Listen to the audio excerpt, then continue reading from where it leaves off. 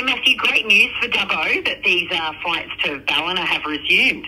Yeah, they were pretty popular when they were running previously. They ran from August 2020 through to April this year, but obviously the airline industry was doing it very tough, and the fact that they kept running through the pandemic was fantastic. But again, it got to the point where they couldn't run that service viably, but they've gotten to the point now where they've decided they can run that again. So from the 6th of September, you'll see flights between Dubbo and Ballina return, which is very exciting.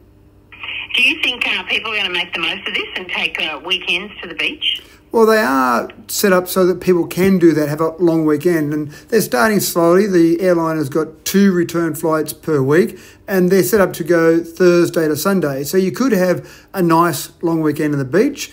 And we actually found what was interesting the last time they were flying is that we found a lot of people wanted to come and visit our area as well. And we've got some great things to see in our particular area. But we actually found that on average, people were staying for 8 days. So rather than coming over and just staying for a short couple of days or maybe a weekend, they'd come over and have an extended stay in Dubbo. So it's good for our economy as well. We found that the 5,000 passengers that used it over the last time injected about $3.8 million into our economy. Obviously, people from Dubbo like the idea of going to Ballina, but people from Ballina love the idea of coming to Dubbo. So it works well for both communities.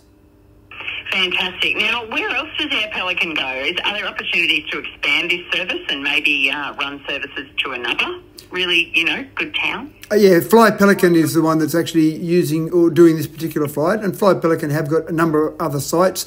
I'm not sure if they're considering any of the other routes at this particular stage. At this stage, we're just excited and happy to have them back flying to Ballina, and we'll continue discussions as we do with many airlines to see what other opportunities there are there.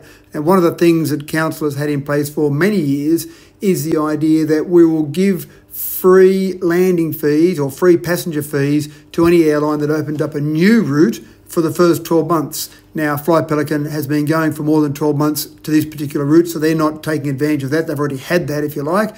But it's always that offer there for any new sites, any new locations that people or organisations want to consider. Then the offer is there from Council to try and encourage some of those services and give that airline time to get up to speed.